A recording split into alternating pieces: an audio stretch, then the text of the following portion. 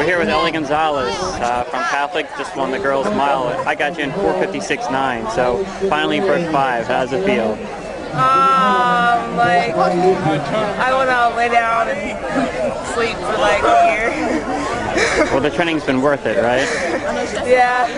How'd you feel coming into today? What do you think you could do? I think it's going to be 5, but it's definitely a big accomplishment.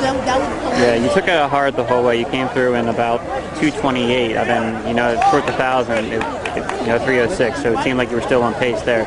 Anytime you felt like, maybe I can't get this, or you set on it the whole way? When I was going into the 4th lap, I definitely felt like I was tired, but as long as you hold on to the 4th, then, you can do it.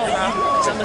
And you have the 800 coming up later today? Yes. What's the goal for that? I guess you want to win it, but any particular time? Basically just to win it. Okay. All right, well, good luck with that. Thanks.